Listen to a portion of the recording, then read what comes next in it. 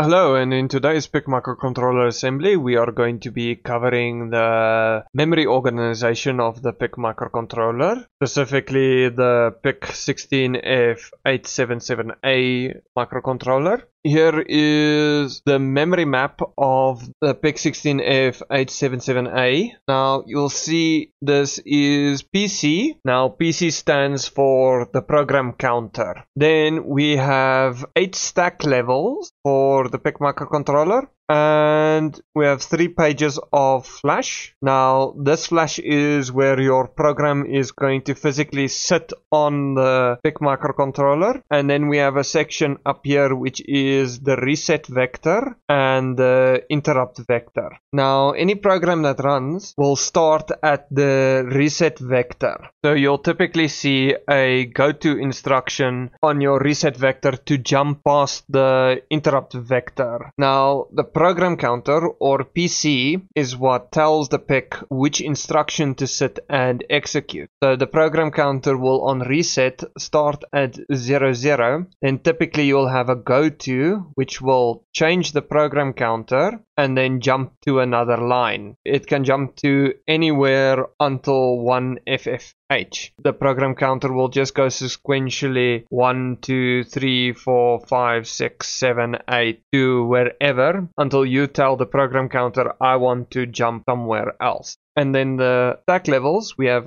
8 levels of stack. And this is a dedicated call stack. So the only way to modify the stack is by calling one of these functions. Typically, you will see call, and then call will push onto the stack, and then return will pop off the stack. So it just stores memory addresses. And then we have rectify, which is specifically return from interrupt. And then you have return with literal, which that effectively functions the same as returns. And then we have the data memory organization. This is your RAM. The data memory and RAM is effectively synonymous for simplification, and it is using static RAM in this particular PIC microcontroller. And this PIC microcontroller is divided into 4 different banks that have a range of 128 bytes, so 7F in hex. We can see the register map file, which is effectively the RAM. So you have bank 1 that has all these registers in here.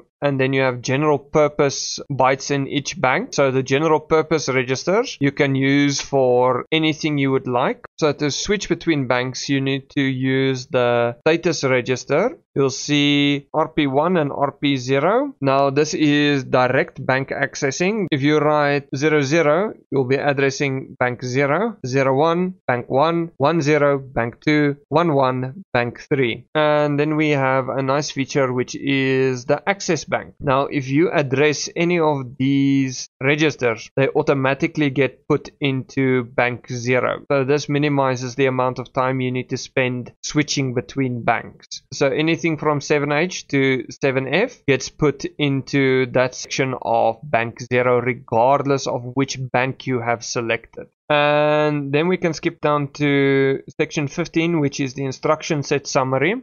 The instruction set summary, we can see the general format for instructions. So this is the physical ones and zeros of the instructions we are going to be putting onto the PIC microcontroller. So whatever we are going to be putting into flash. You can see each instruction is 14 bits wide. So we first have the opcode, which is the instruction type. We have the destination bit, and then the file. The file is the register. File and register is basically synonymous, but the general thing here is it is 14 bits wide for any given instruction. We go back to the memory map. You'll see since it's 14 bits wide, the program counter will count in 2s. Your program counter will be sitting at 0. Execute the instruction at 0. Then it will go to position 2. Execute the instruction at position 2. Then 4. Then 6, 8, 10, 12, 14, 16, and so on and so forth. So on each even number, your instruction will be placed. And that's a general overview of the memory map of a PIC microcontroller. A like, share, comment and subscribe will be greatly appreciated. Thank you. Have a nice day.